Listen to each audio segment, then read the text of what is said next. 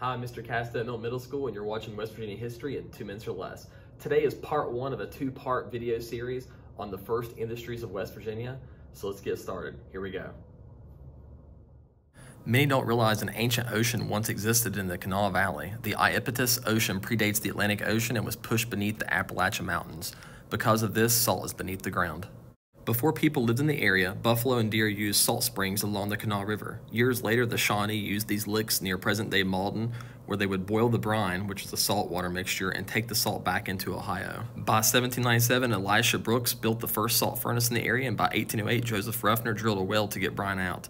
They used a hollowed-out sycamore tree to get the brine out under the mire in the area. As production picked up and more wells were drilled, oil sometimes came out as well. The oil was often diverted to the Kanawha River, and boat captains even called it Old Greasy. During the Civil War, Union troops captured many salt mines that helped them preserve food. From World War I to present day, salt has been used in the state by chemical companies in Marshall and Tyler counties in particular that are both along the Ohio River.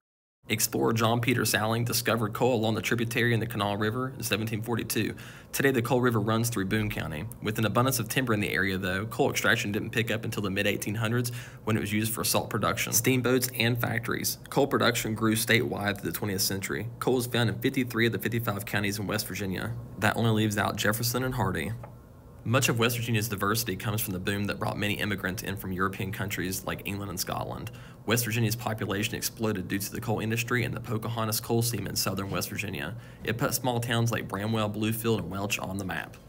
West Virginia has 4% of all coal reserves. As of 2020, 88% of its electricity comes from coal, and nearly 20% of the nation's electricity.